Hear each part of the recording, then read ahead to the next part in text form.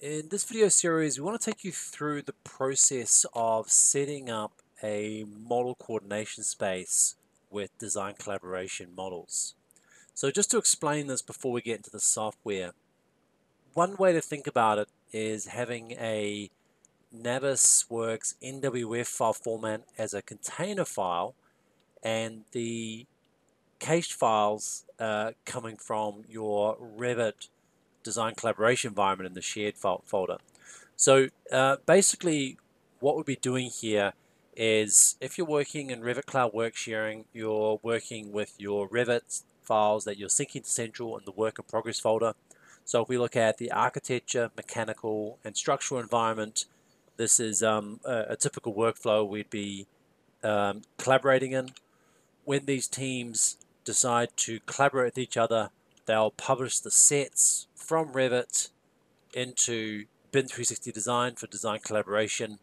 This will typically be saved out into their teams folders. This will be reviewed, and then when the project associate or project architect or engineer has reviewed that information, they can then create sets to share. So they can create these packages inside of the BIM 360 Design collaboration environment. And this sits within the shared environment. This is our common data environment, which is now available for others to consume back within their Revit Cloud Work Sharing project. Now, these act as like the cached copies of the files, just like in the Navisworks situation where you'd bring in all these cached copies of the files and you would bring them into a Navisworks file format environment or save it out as an NWD. Similar sort of principle here. So this is all happening in the project folder environment.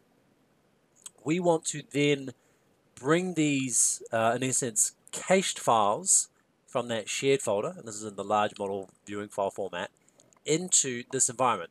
So what we need to do inside of the plans folder, where model coordination works, we're going to create an empty model that will act as a central model, and we're going to do this as the Revit cloud saving. It doesn't have to be a Revit design collaboration or Revit cloud work sharing environment. It's just save the model as a cloud.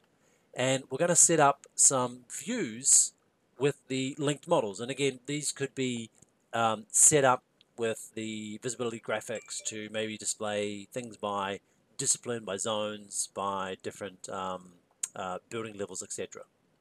So all we're doing here from the plans folder is we're linking these, in essence, cached files that have been approved in the shared folder.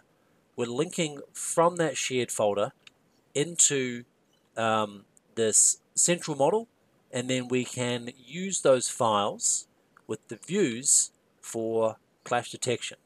So hopefully this will make sense in a second. We'll demo it and show you how to set this up and then potentially use model coordination with your BIM 360 design data.